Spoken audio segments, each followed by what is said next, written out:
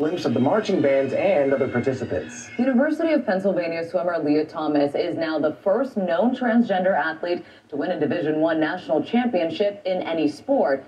Not everyone is celebrating the historic victory. This morning, victory. Thomas wins the NCAA championship. And controversy.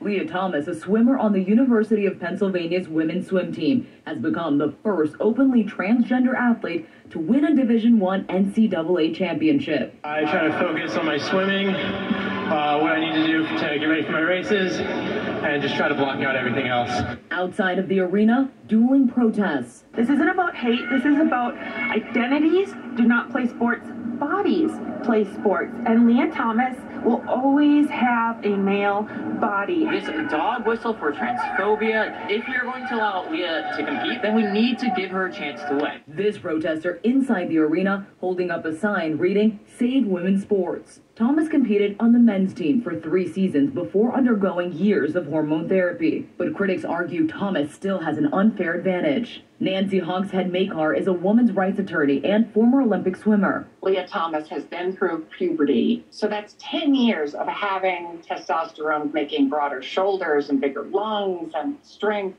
Hogshead-Makar wrote a letter to UPenn last month, signed by 16 athletes on the school swim team, saying, quote, Leah holds an unfair advantage over competition in the women's category, as evidenced by her rankings that have bounced from number 462 as a male to number 1 as a female. But another trans swimmer, Isaac Hennig of Yale, who recently competed against Thomas, argues otherwise. Trans athletes have always existed, we will continue to exist, and we deserve to play the game just as much as everyone else.